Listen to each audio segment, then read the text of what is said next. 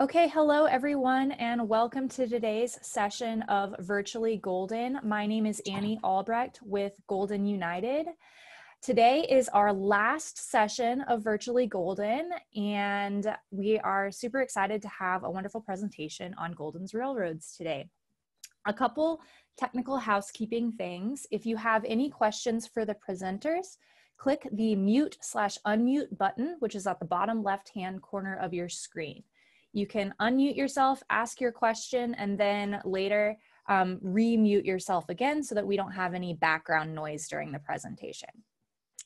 After the presentation's over later today, we will have the recording available on our YouTube channel, which you can access by visiting goldenunited.org and then clicking on the link on our homepage there. So if you have any friends or family or anyone who would like to see the presentation after this, they can access it on our YouTube channel at any point in the future. With that, I'm going to hand it over to Kathy Smith to do the introductions for our presenters today. Kathy? Thank you very much, Annie, and thanks for all you've been doing for Golden United. Today we're going to hear about Golden's Railroads with Bill Robie and Paul Haseman. Paul's been one of our frequent speakers, which we really appreciate. He's currently serves on the Golden City Council and is president of Leadership Golden. He's a retired Army officer and aerospace attorney. And Bill Robie is new to us for this presentation. Bill's been a resident of Golden since 1963, except for 5 years in the Army flying helicopters. He grew up in Massachusetts and has been interested in trains and railroads all his life. He's been a volunteer at the Colorado Railroads Museum for over 20 years and a trustee since 2003. He has a degree in engineering geology from mines and considers himself a closet Golden historian. He's contributed to several articles about Golden's railroads, and he's basically joined up with Paul Haseman to put together this presentation today. Take it away. Well, howdy. Here we are, and we want to emphasize, since we happen to know that one of the viewers is a fellow named Dan Abbott that knows more about railroads and has written a few books about them. So he just joined us today, probably to intimidate the hell out of us. So this is really just a brief overview. And Dan, I see you smirking in the background. So away we go. So here we are. Railroads are going to be the key to Colorado's economic vitality. It was a long way to Tipperary. That's I guess a World War I song. But it's even further to Fort Leavenworth, which was the capital of the Kansas Territory. 10 days by wagon, and that's not easy days. In fact, we'll talk later about the city of Strasburg, where a couple of the railroads met, but that was originally called Comanche Crossing for good reason. So it was hazardous and expensive to bring goods across the Great Plains from Fort Leavenworth. So they needed a railroad connection. Colorado Territory needed it. And meanwhile, the Transcontinental Railroad had started in 1863, and it kind of ignored Colorado with its on-again, off-again mining economy. Despite people trying really hard to get a connection, they decided to go through Wyoming. And I just, knowing a little bit about geology, the Rocky Mountains nearby might have had something to do with their decision to choose Wyoming, and not probably mostly to do with their choice. With this backdrop, though, Golden and Denver now vied for a connection to the Transcontinental Railroad. And what ensued was the railroad wars to achieve its goal to connect to Cheyenne. Golden residents, Loveland and Berthoud, and a couple others, got together and really wanted to get a railroad started. And the two of them founded the Colorado Central Railroad in 1865. By 1867, the Transcontinental Railroad had made it to Cheyenne. And boy, Loveland was really on the stick there. He entered into an agreement with the Union Pacific to develop a spur from Cheyenne to Golden. Good deal. Unfortunately, there's the deal. They Loveland would provide the rail bed, the bridges, ties, and the UP would lay the track. And it's a good plan, but a bond issue in Jefferson County kind of fell flat.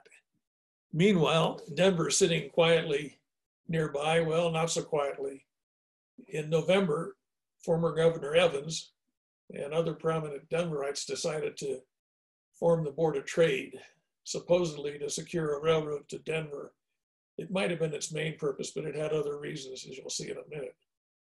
A week later, Evans led the formation of the Denver Pacific, and that was their railroad with eyes headed north.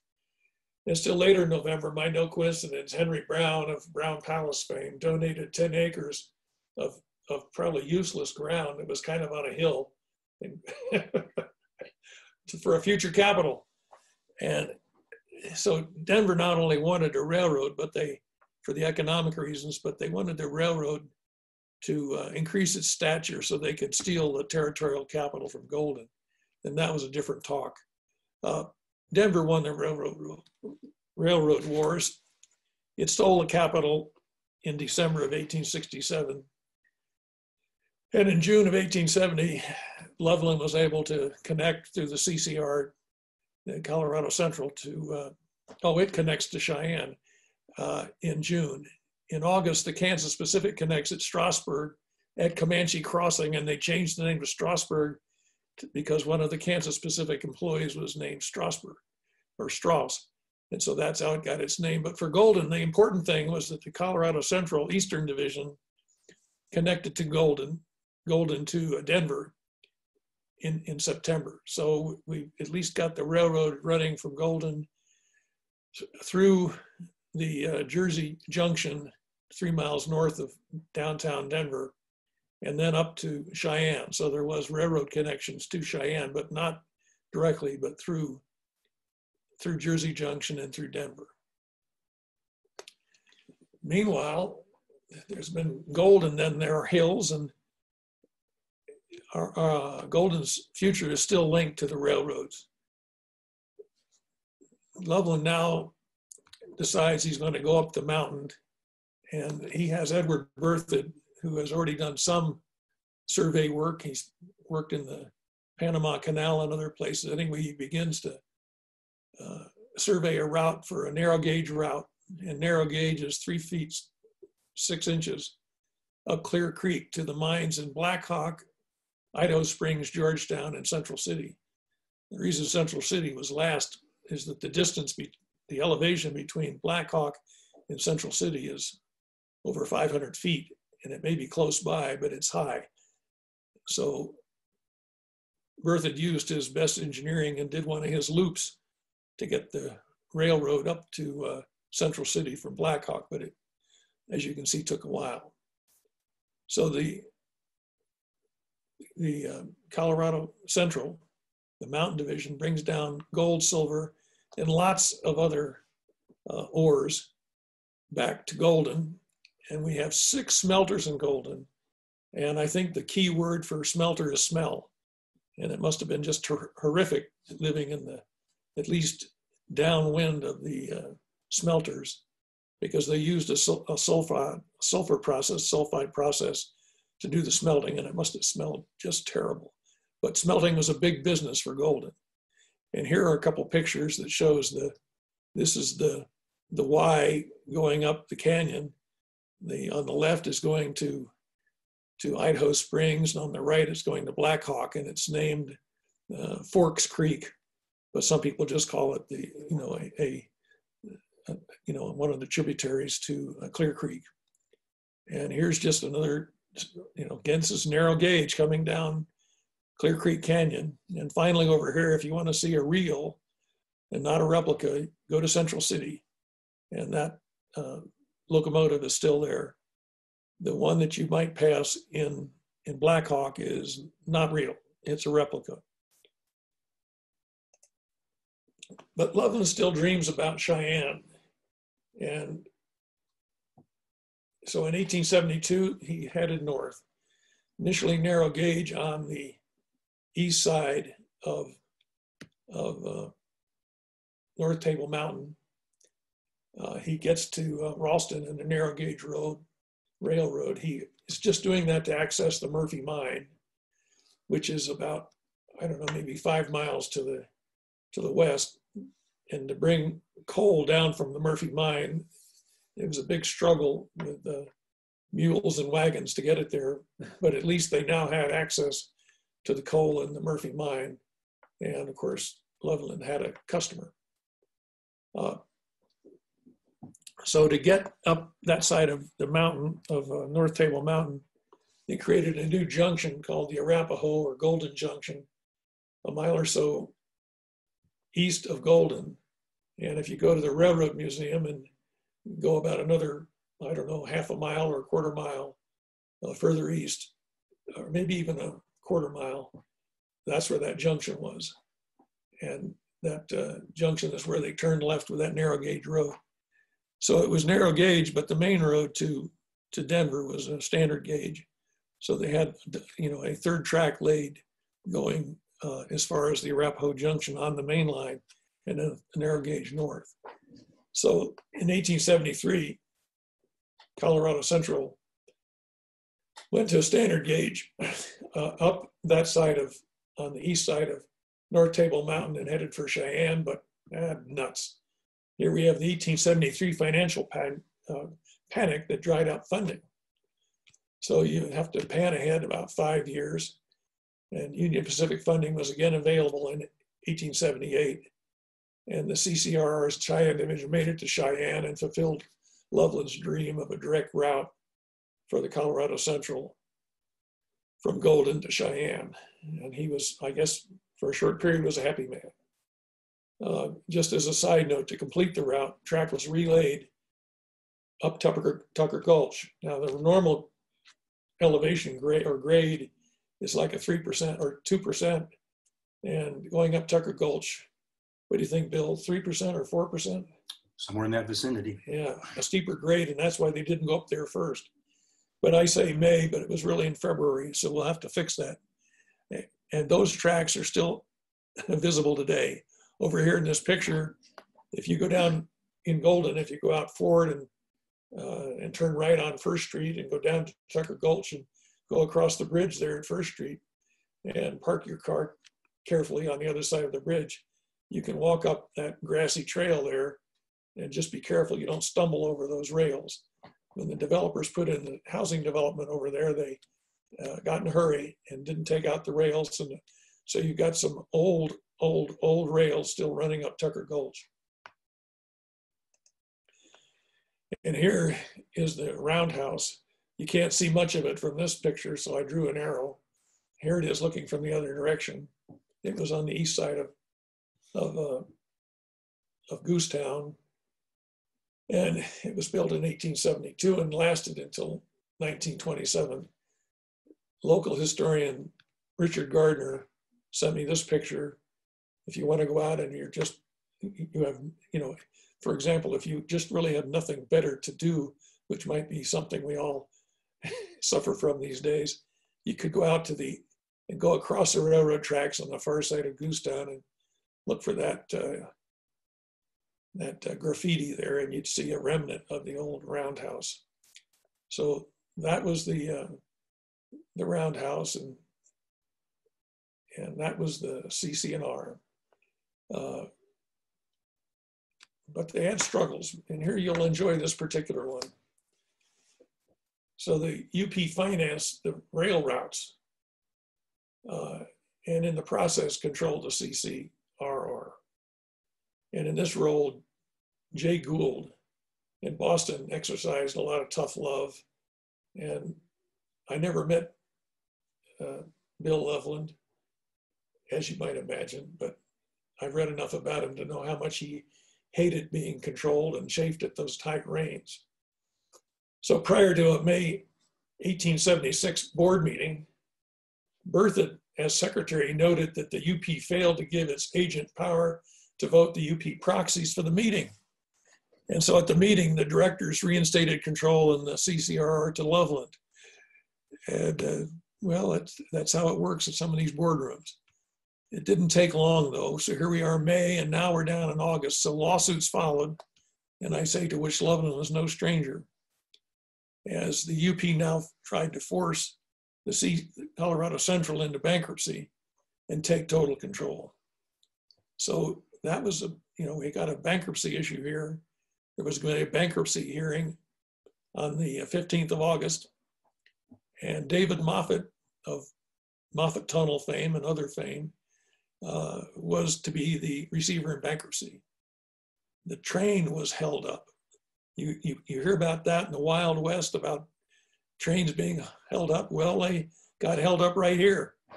And masked gunmen stopped the train, kidnapped Judge Stone, and the hearing didn't occur. Stone was released the next day and said he couldn't identify his kidnappers. Maybe not. But in any event, kind of rough justice. But in any event, the UP and Loveland eventually reached a more equitable understanding. And for example, Loveland was elected president by the board in December of 1878. So things got better, and the CCRR and Jay Gould were able to get along a little longer. But there's some derailing going on, and the waning Colorado mining and competing routes hurt the Colorado Central. As a result, Colorado Central abandoned its route to Fort Collins in 1889, and later that year it pulled up track from Ralston to Fort Collins. And in 1898, the track was further derailed between North Golden and Ralston. The remaining track north was essentially a spur up the gulch, Tucker Gulch, to the Golden Press Brickyard in North Golden off Spider Crow Way, which remained until abandoned in 1941. And looking at some closer maps today that his historian Highness Bill Robie brought over to my house, we note that that spur may have gone just a little bit further to the bottom of the trail coming off North Table Mountain. There you can see the remnants of the earthen remnants of a loading stipple for the aggregate mines on top of the mountain. And it shows that the rail spur extended that far as well, which might have been another couple hundred yards. As to the mountain division, passenger service ended. And in March the rail from Idaho Springs was torn up, and in May, the train up Clear Creek, made its last run. So that was it for the mountain division. And pretty much that was it for the CCRR. But I won't go through all this. You can look at it. It survived in various names from long ago to the present. And here is kind of the heritage. If you cared one whit about the heritage, you could see that we're down now when you see the BNSF trains pulling into Coors. That's the same right of way, the same route that Bill Loveland put in 1870. So kind of interesting. And there's your Colorado Central. Here's a map just to show a few of those things. This route here goes over to Jersey Junction, comes down just as it did then, as it does now, into Golden and into Coors. Meanwhile, here's the route up Tucker Gulch, right there, going up Tucker Gulch. And it kind of went over like that. Previously, as you see right here, previously it went up on the other side, and here's that junction where it used to go up on the other side of the mountain. The Railroad Museum is right there where that arrow is. So if you want to walk past the Railroad Museum or drive slowly towards McIntyre Road, that's where the old rail route went up the other side of North Table Mountain. Bill Brown at the museum says that the route didn't get quite this close as it shows here, and might have went north a little sooner than that, but those are being nitpicking. Another route that they did when they wanted to get to the Murphy mine was this section right here, and was later extended down to the Glencoe mine. So that's some interesting history on the Colorado Central. And now let's hear from Bill. So Paul has told us about the railroad efforts by Loveland, so that by the 1880s, lines were heading east, west, and north out of Golden. But what Golden really needed to maintain a dominant position over Denver was to have a railroad to the south. So railroads would extend out of Golden in all four directions. In 1872, the Golden City and South Platte was incorporated by Loveland, Welch, and Berthoud. We call them Golden's Big Three, somewhat like the Central Pacific's Big Four that built the railroad west from Sacramento. So they planned a 17-mile line out of Golden to connect down south near Littleton. It was going to be a 3-foot narrow gauge line and bypass all of Denver to put Golden in the cat seat.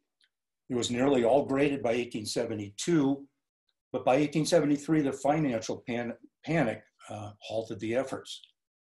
So a few years went by, and in 1876 to 1879, track laying began for the Golden City and South Platte at a junction with the Colorado Central Railroad at East Street.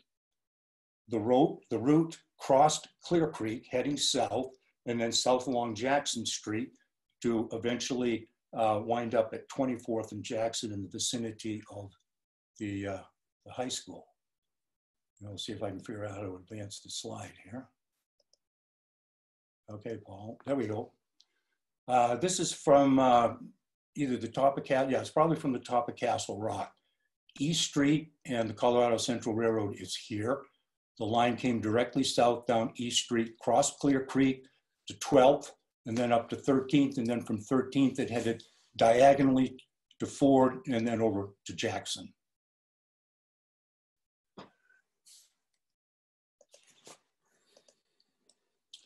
The line then went southwest across the golf course area on the south side of Kinney Run. It then curved east and ascended the hillside at the south end of the golf course, then kind of curved around to the southwest through the Golden Cemetery area and continued southwest to the Parfit Clay Pits in the Rooney I-70 road area. A short spur continued up Kinney Run on the west side of 6th Avenue to serve the Cambria lime kiln, which supplied bricks for the Texas Fire Brick Company that was down in Golden in the vicinity of 13th and East. There was never more than 3.5 miles of track on this line, and it operated for about 2.5 years until the mid-1882 when a major flood on Clear Creek led to its abandonment. Well, we got to do something about this. Here's an overview of Golden. It's an aerial. The yellow arrow indicates 13th and Jackson. Then the red arrow is 24th and Jackson. The line between the two is the Jackson Street alignment. And then the rest of the arrows pretty much trace where the Golden City and South Platte headed southwest across the high school area and the golf course. And then it made a sweeping turn. Whoops.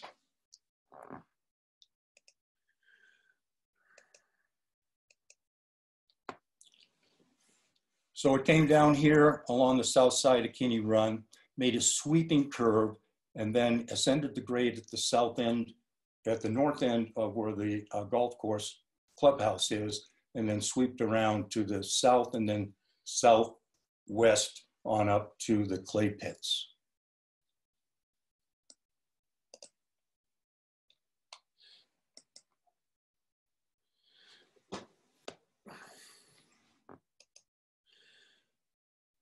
I'm not familiar with Paul's mouse. So that line was pretty much done, but it's not over. This whole process of getting a line built out of Golden just keeps on going. 8 years later, the Denver, Lakewood, and Golden Railroad was incorporated in 1890. And guess what? The early directors were the same big three of Golden: Loveland, Berthoud, and Welch. Golden granted a right-of-way along Jackson Street to the Denver, Lakewood, and Golden for for the very north end of the line coming out of Denver. So they granted the right of way from 24th Street to 13th Street. Now this was the abandoned line of the Golden and South Platts line. And there became complications when the Santa Fe Railroad, which was a line intending to come up to Denver, said that they had purchased the right-of-way rights along Jackson Street from the original Golden City and South Platte. And then it was further complicated by a new paper railroad, the Denver Apex and Western, that claimed option rights from the Santa Fe Railroad. So now there were two different entities vying for the same right-of-way. But the big three, this was Loveland and Berthoud and Welch, still had stock in the old Golden City and South Platte. They said that the right-of-way sale to the Denver Santa Fe never really happened, that it was a myth.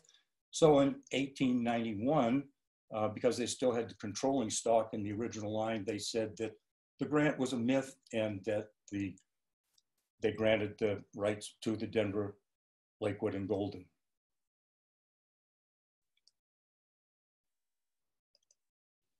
In retaliation, the Denver Apex and Weston, which thought they had the rights that were taken away from them, they schemed to take possession of the right-of-way along Jackson Street by secretly planning to build track on the Jackson Street right-of-way late on a Sunday night. The Denver, Lakewood, and Golden got word that this was going to happen, and they got there on Friday night before the Sunday, and before the Denver, Lakewood, and Golden had their track down, they had their track down by Saturday night. Outmaneuvered, the Denver Apex and Western filed for an injunction, but it was denied. So in the end, the Denver, Lakewood, and Golden wound up with that contested right-of-way along Jackson Street. The rails from Denver reached 13th and Washington on 9 September 1891. This line was built to a standard gauge, which is 4 feet, 8.5 inches, as opposed to the 3-foot narrow gauge. Denver, Lakewood, and Golden wanted to reach the coal mine area north of Golden, up in the Glencoe area. And in 1894, they began a branch which started out in Golden on East Street and then extended west along the north bank of Clear Creek. And then it curved across to the north and northeast across the Colorado Central Railway, and then along the west side of North Golden to serve these clay pits and coal mines that were as far north as Tyndall, which is in the Ralston Dam area. And this is not the same line as the Colorado Central Railroad that went up Tucker Gulch a little bit further on the east side. In July of 1896, flooding in Tucker Gulch damaged this track, and that line up to the Tyndall mine was not reopened. This is a very interesting view from the northwest side of Golden looking southeast. In the foreground, you can see the roadbed and the track of the Denver, Lakewood, and Golden. This is taken from the hill knob about where the Mitchell Elementary School is now, looking again southeast. And I think the intersection that's indicated by the red arrow is possibly 5th and Cheyenne. And this would be before the houses were extended further north.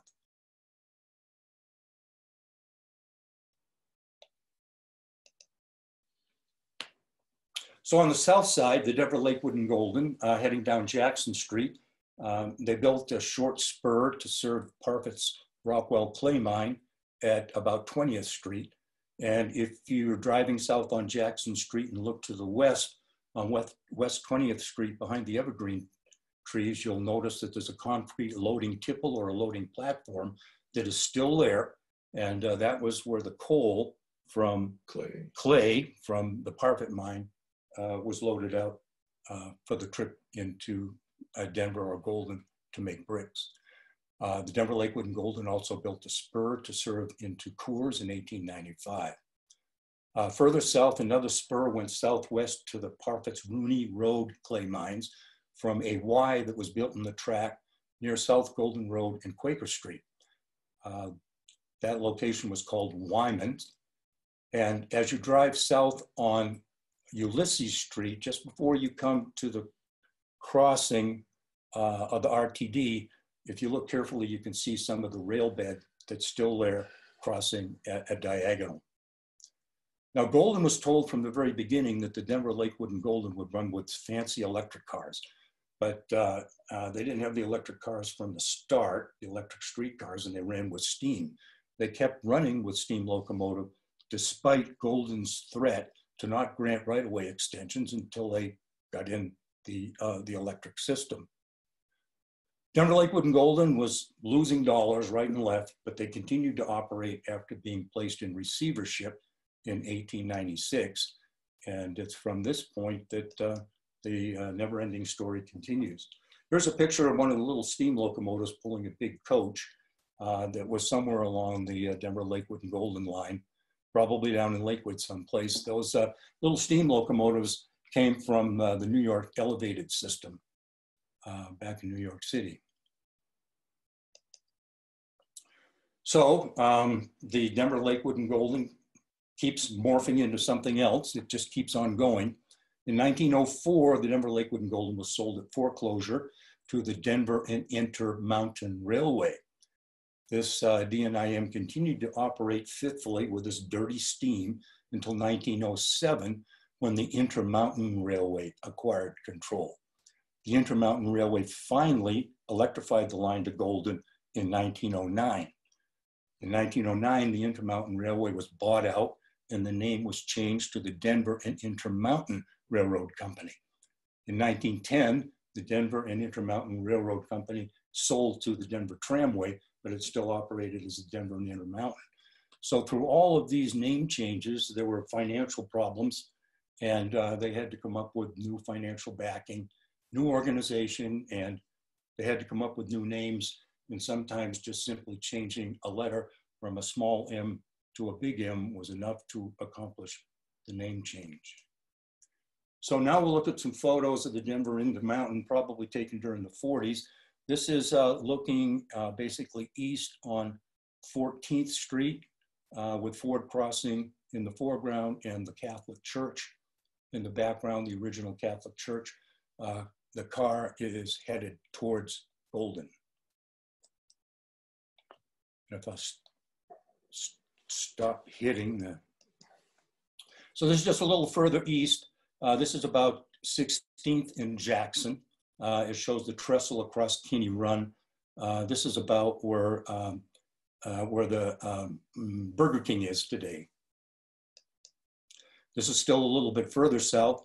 This shows a car headed into Golden, coming down the South Golden Road area at the vicinity of 24th and Jackson. And the little depot building in the background was called the Industrial School stop on the DNIM.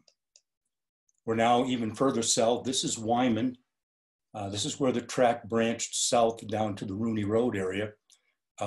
Quaker Street is in the foreground. The intersection with Quaker Street and South Golden Road is just a little bit to the left. This train is headed towards Denver. A little further south, we are down at Camp George West. South Golden Road is just to the right, and essentially everything that's in this picture except for the trolley car is still there today, and it looks pretty much the same. And this is a view looking northeast of West Colfax Avenue, where Denver West is now. This trolley car is headed towards Denver and down into the White Acres area. In 1941, the Associated Railroads acquired the right to operate freight on the Denver and Intermountain to serve a branch line that went to the Remington Arms Plant, which of course now is the Federal Center. And this continued into 1953. As you drive east on Highway 6 and go underneath the overpass where the RTD goes over, that used to be a grade crossing of this particular line that went to the Federal Center. Occasionally you'd have to stop there when the train went over to service that facility. The last round trip into Golden for the DNIM on Route 84 was June 3rd, 1950. DNIM car number 25 is now fully restored and kept at the Federal Center. The Denver Tramway became the RTD in 1974. The W line follows the original Denver, Lakewood, and Golden alignment along 13th Ave to Oak Street. and the D&M line to the Federal Center. And then the new alignment goes, of course, along the west side of Highway 6, crosses over at Indiana, and goes to the Jeffco station where it terminates. The grand opening of the W line to Golden was on April 26, 2013. And there's the celebration and all the people who are experiencing that fine day. Along came some competition for the Denver, Lakewood, and Golden. And in 1901, David Moffett, he planned an electric line to go to Salt Lake City with a very interesting gauge of 3 feet 6 inches. The initial line extended from Denver up to Arvada and went to Leiden to service the coal mines that were up there in the Leiden Creek area. In order to go to Golden, they need to consider a 10-mile extension that went from Arvada Junction to Golden along the north side of Clear Creek. At this time, the Denver, Lakewood, and Golden was still running the dirty steam locomotives, and the Denver and Northwestern's new electric cars represented a big competitive threat. The Denver and Northwestern planned route into Golden from Arvada. It crossed Clear Creek east of the brewery and just west of where the Colorado Railroad Museum is today. The planned route was to use a key strip of land that was owned by Welsh interests that was adjacent to the agricultural ditch in a very confined area on the south side of the Coors Brewery, where you now on 32nd Avenue or 13th drive underneath that malt house building. In order to thwart the efforts of the Denver and Northwestern, the Welsh interests sold this land to the Denver, Lakewood, and Golden so that they could block the Denver and Northwestern from having any right-of-way. The Denver, Lakewood, and Golden also tried to stop the Denver and Northwestern by stopping them from crossing their rail line at East Street. Lawsuits followed, and eventually the Denver and Northwestern prevailed in court, and they gained its needed right-of-way into Golden. In April 9, 1904, the first car rolled into Golden on the new Route 83. Here's a picture of the celebration of that car arriving in Golden at 12th and East Streets, 12th and Washington, excuse me, with Hotel Bella Vista in the background. The Denver Northwestern crossed Clear Creek, as we said before, just west of the Colorado Railroad Museum, then along the south side of Coors. And it made an S curve into Golden so that it go from 13th onto the 12th Street alignment. The original loop that the Denver Northwestern made in downtown Golden as it came into Golden from the east on 12th Street was to turn south on Washington Avenue, then west on 13th, then north on Arapahoe, and then back east on 12th. In order to outclass the Denver, Lakewood, and Golden, they built a fine depot on 13th, just west of Washington Avenue.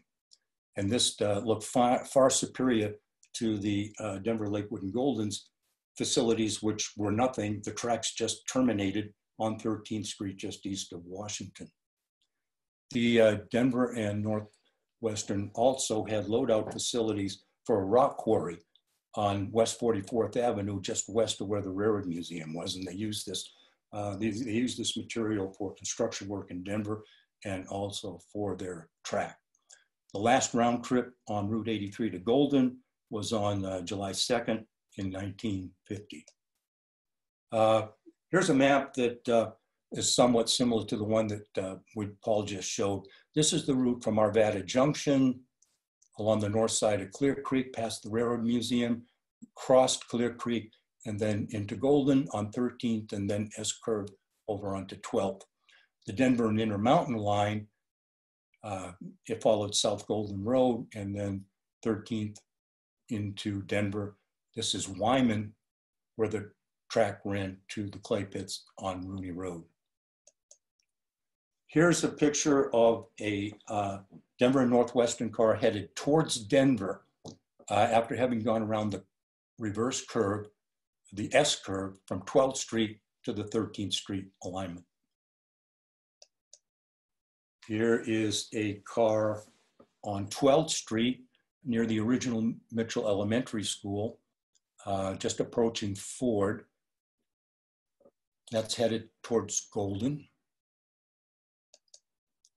Here is the fine brick depot that the Denver and Northwestern built on 13th Street between Washington and Arapahoe. This would be very close to where the back door is of the Foss building, for lack of a better term. Downtown Golden had some very fascinating little trolley loops. The blue line here is the Denver and Northwestern, making the S-curve from 13th to 12th and into Golden, and then south on Washington, and then west on 14th, north on Arapahoe, and back.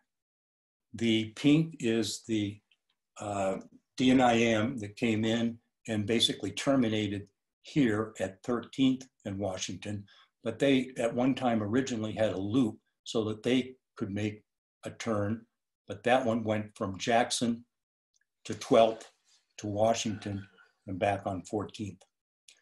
These were ultimately abandoned, and in the very end, the only thing that was left was the line that terminated at 13th and Washington. Here's a Denver Northwestern car headed southbound on Washington and turning west on 13th to go up to their fancy depot. This is the intersection of 12th and Jackson. This shows a Denver Northwestern car that has just come up 12th and is now turning east on Jackson. Here's another picture of the same intersection looking southeast. And you can see the dual gauge right here between the standard gauge, 4 feet 8.5 inches, and then the 3 foot 6 inch gauge of the Denver and Northwestern. DNIM car headed north on Washington Avenue. It would make the turn on 12th Street and then east on Jackson to complete the loop. Here's a Denver and Northwestern that shared facilities in the later days with the Denver and Intermountain at the stop at 13th and Washington. Here's another picture of two cars at the termination of the line when they were finally combined at 13th and Washington. So on that last picture, if I go back to it, you'll notice in the background Castle Rock, and there is this little lineation going up the side of the mountain, and that's what Paul's going to talk about next. So fun funiculars. In 1909, John Walker built a funicular up Mount Morrison. And boy, that was a good deal south of here. And it kind of spurred some interest in Golden. So two competing funiculars were built in Golden in 1912 and in 1913, one up Lookout Mountain and one up South Table Mountain. Reese Vidler, formed a Lookout Mountain development company and planned a development on top of Lookout Mountain as a resort. He needed a way to get there, and he needed to get investors and guests up the mountain. So in 1912, he opened his funicular with the assistance from Walker.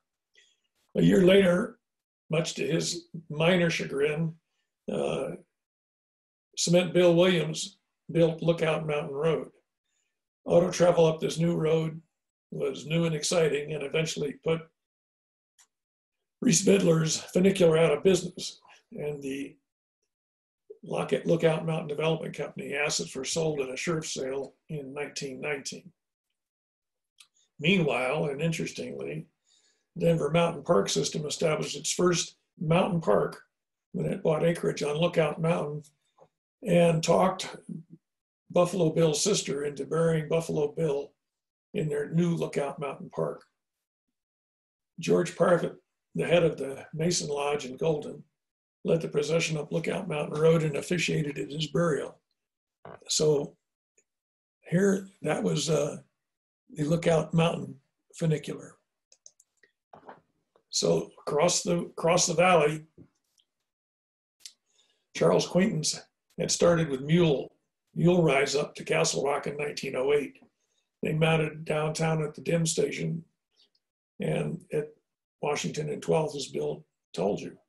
Viewing Vidler's new funicular across the valley, he built his own funicular a year later in 1913. The funicular took tourists up the pavilion and dance hall atop Castle Rock, and a lighted route made evening rides an added pleasure. The funicular versus his prior mule rides was conveniently started at the north side dim 83 East Golden stop near Coors. So you could get off the trolley car, take a short walk, and get on the funicular. This funicular operated as a tourist ride until the fall of 1916, as the advent of auto tourist travel took the shine off funiculars, both for Lookout Mountain funicular as well as the one up South Table Mountain. But the pavilion stayed open for various activities until it suspiciously burned down in 1927, and I'm sure that someone could enjoy talking more about that, but it had nothing to do with the funicular. So here we are talking about some other golden railroads. Bill, back to you. Running out of time. Yeah, we're running out of time. We're overboard. The Denver Middle Park headed up towards Ralston Creek and up into the Glencoe area. Originally, it was going to go all the way into South Park. We also had a railroad at Heritage Square, which was originally called Magic Mountain. And of course, we have a railroad at Coors, and we have another railroad in Golden called the Golden City and San Juan. Here's a picture of engine number 42, which was a 3-foot gauge that was built for Magic Mountain. This is crossing the trestle at the entrance. The trestle, of course, is still there. The locomotive is now down in the Roundhouse on display in Durango. Here's a couple of the locomotives at Coors. They actually have a fairly extensive railroad system. It starts from down where the branches off the Colorado and Southern or the Burlington route there at Mount Olivet Cemetery, and then comes all the way up through the valley and almost all the way into Golden, where it's inside the building on various transfer tables. Then last but not least, we have the Golden City in San Juan, which is the name of the railroad at the Colorado Railroad Museum. Picture on the right is the Queen of our fleet, engine number 346. And there we have it. Probably a little bit over time. Well, we may be over time, but do we have any questions? If anyone is still left. Dan, you don't get to ask questions, only answers. Okay, not hearing any questions, we'll say thank you for listening and look forward to having you view this some other time with your friends on Golden United's YouTube page. Back to you, Kathy. Thank you so much for this great comprehensive review of Golden's railroads. A lot of information there, so I hope the Railroad Museum and the History Museum can make use of this too. So thank you very much. And this is our last virtually Golden in the series. So thank you everyone, our loyal attendees who have attended these last month and a half, and of course our presenters.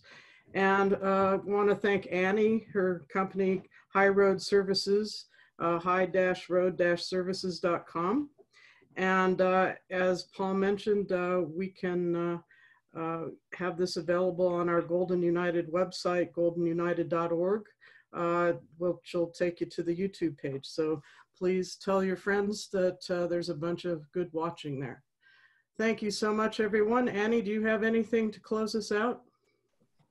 Nope, you covered everything, but thank you all so much for joining us over the past month and a half. It's been wonderful learning about Golden history and all the wonderful culture there, and I hope you enjoyed it as much as I did. If you have any questions at all, you can also contact us via the contact form on goldenunited.org. And with that, I think we're going to go ahead and wrap it up. Thank you, everyone. Thank you, Annie. Thank you very much, Annie Albrecht. Annie runs highroadservices.com with dashes between high road and services. So if you need any help, like this kind of help, please contact Annie. Yeah, thank you, Paul. If you guys ever need any marketing or communication or tech services, I'm here to help. Thanks again, and have a wonderful rest of your day. Bye, everyone.